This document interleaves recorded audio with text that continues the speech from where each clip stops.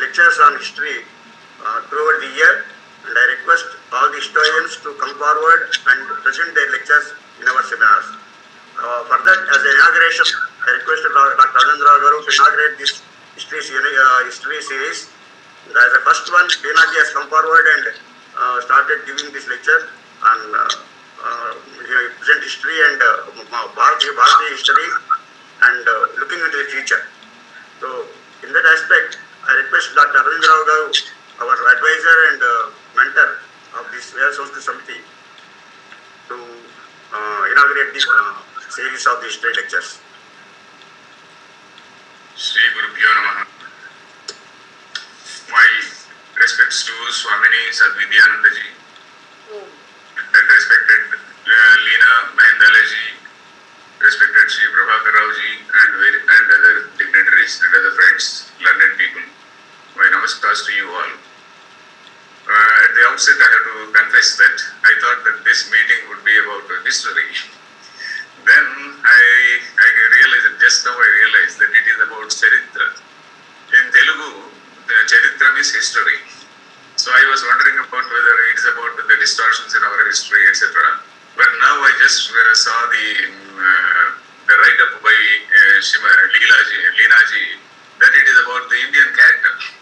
So it is about how universal our Indian value system is, about how universal our literature and our texts of ethics, all these books are. So I think I will try to say a couple of words about the universalism in our Indian literature. So I will start with that very famous assertion of Indians now, that India is the Vishwa Guru. That is our assertion, isn't it? So if we just think, how is it?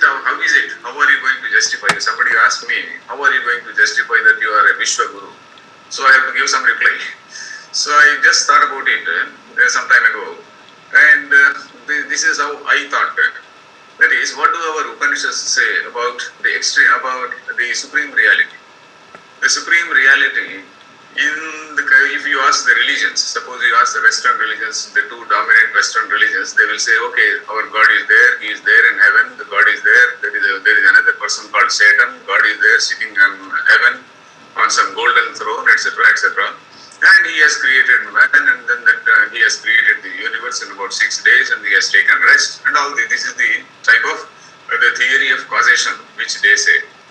And what do the Indian texts say?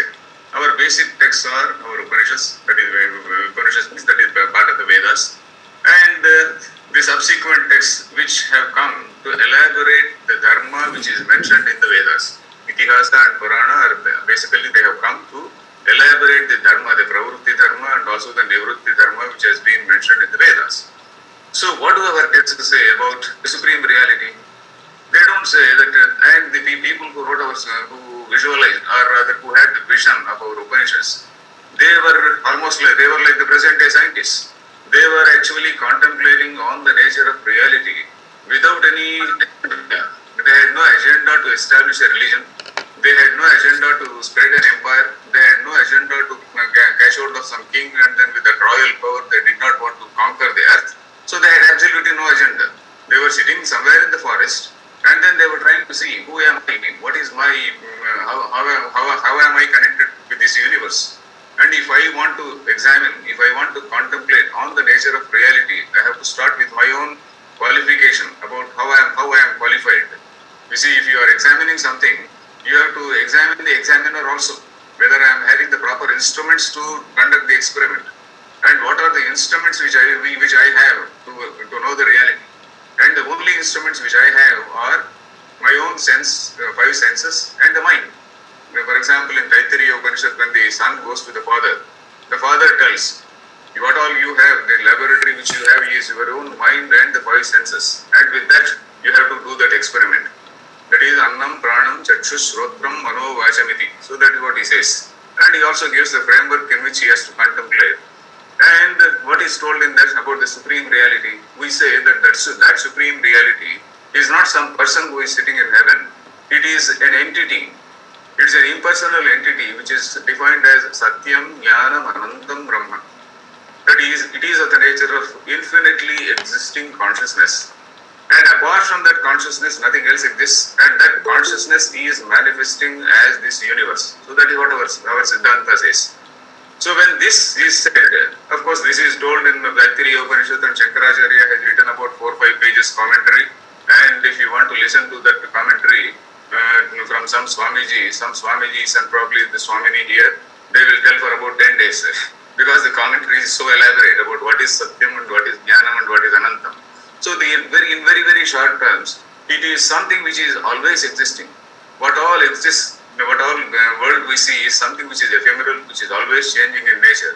And all this change takes place against the backdrop of some unchanging entity. And that unchanging entity is what we call the Brahman. And that Brahman is appearing as this universe, the whole universe. Today what science talks about the phenomenology, and the basic question about whether matter is primary or whether consciousness is primary. So these are the things which were contemplated, which were thought of, which were questioned, and this was a debate in our Upanishads. So this is what we see about the highest reality.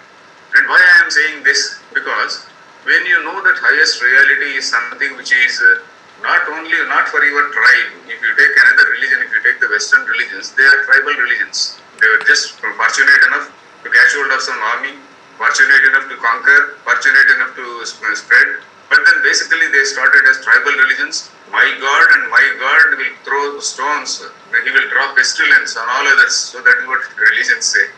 So my God will only protect me and he will destroy all other people. Whereas the Indian philosophy doesn't say that. Indian philosophy says, and about the nature of your own God, whatever God in that supreme reality, you want to visualize any form.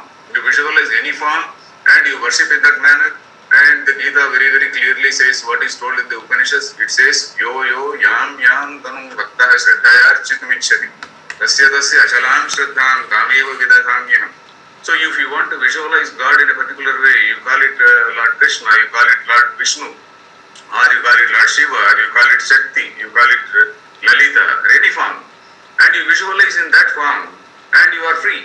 There is so much of religious freedom, and this is what we have to realize, that there is so much of religious freedom, and you can visualize the supreme reality in whatever manner you want, and this is what is liberalism.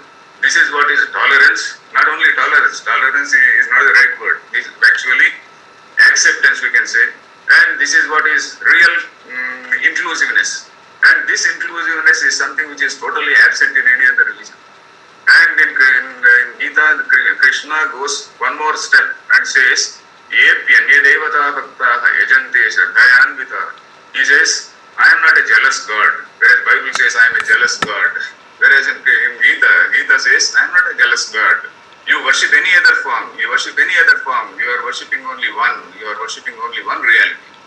And that is what we also say in all our daily Sandhya-Vandana also we say, okay, Sarvadeva Namaskara, Keshavam Pratigachati. So these are statements, such statements you just do not find anywhere. Statements like you visualize God in any form, you visualize God in you see God in a stone, you see God in a tree, you see God in anything. This is something which is just not told.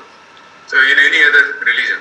So this is what, when people say that Hindus are fundamentalists, etc., that is absolutely ill-conceived. They are totally people who just do not know. And our greatest tragedy here is our own youngsters, they are disconnected from this knowledge. Our greatest target now is, as Prabhakar Rao Garu was saying, we are all Vayo Vruddhaha, Jnana Vruddhaha, etc. We are all Vruddhaha. But what is needed is we need some youngsters. Youngsters have to read and youngsters have to know what is there in our books, because that is what gives them confidence. I challenge and say to people in various meetings, I challenge and say, if you read Bhagavad Gita, all your whatever superstitions you have, all those misconceptions will go away. If you read Bhagavad Gita, nobody can shake you. Just read Gita and nobody can shake you. Nobody can come and say, my God is a greater God, etc., etc. And whatever God you have visualized in religion is such a delimited entity, is such a jealous entity, it is such an intolerant entity. And God does not say, you go and convert all people. It is you. It is you who you have put your words in God's mouth. And there is a saying, You tell me your God and I'll tell you what you are. So you have put your words in God's mouth and you have said, okay, my God has said, okay, you go and kill people. My God has said, you go and convert all people. God doesn't say that. And in Indian text, you never find these things. So this is our universalism. And from this, when you visualize, when you have a clear understanding of what is the highest reality, from there, all our ethics flow. All our ethics flow. And our Dharma Shastra is very, very flexible. And if you see Dharma Shastra, for example,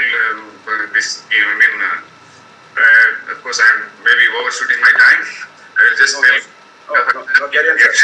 Yaksha Prashna, for example, Dharma Raja, he says, what is Dharma? Dharma is something, it is not something which is rigid. It can change. It changes according to time. It changes according to time. And even the Upanishad says it. Even the Taittiriya Upanishad, for example, there is a saying, Atha yadite dharma vichikitsava, vrutta vichikitsava syat. It goes on and says, whatever is accepted by all the truth-loving elders of a particular locality.